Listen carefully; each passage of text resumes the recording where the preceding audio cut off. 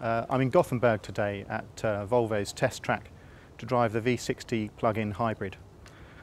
It's a very interesting car. It's what's called a through-the-road hybrid. It's got an electrical system and a diesel engine, and the connection between the two is through the road, as the name suggests. Up front it's got a 5-cylinder diesel engine, pretty powerful one, and at the back, driving the rear wheels, it's got an electric motor as well. So I'm about to drive the car. It'll be interesting to see how those two different power sources marry up into one cohesive whole, I hope.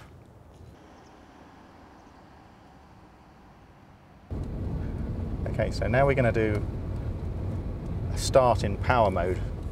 It's the top gear moment in the video. So we're in power mode, so the engine runs even when we're stationary.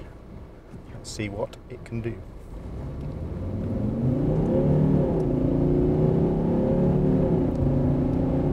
Sporty enough for me.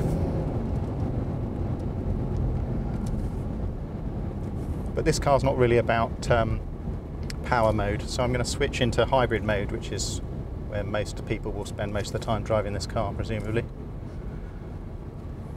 And I've got a digital display on the dashboard which tells me when I'm driving gently on electric mode and when I'm liable to switch into the mode where the engine's going to cut in as well. As long as you drive gently, it feels very smooth. And I think we're on electrical power. To be honest, when you're driving slowly, you can't really hear the diesel engine. It's pretty well insulated even in this prototype car. And if I switch into the third of the three modes, as soon as I finish getting around this corner, it's pure mode, where we're really trying to use the battery as much as possible. And here again, you feel a slight change in the throttle responsiveness. Again, it's trying to encourage you to drive as economically as possible. And it'll turn off a lot of the ancillaries like the heated rear window and things like that to conserve battery power. It is pretty smooth. I like this car best when it's in EV mode. Very nice. So Volvo's plan with this car is to create a car that's really capable of dealing with all sorts of different circumstances.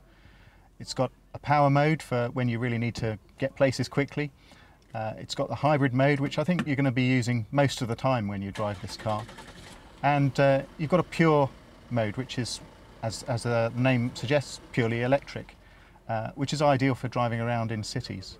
Having gone around the test track here, it's pretty clear that this car is very close to being ready for production. We've had one or two software glitches along the way just today, but this is a pre-production hand-built car. Those things are going to get sorted.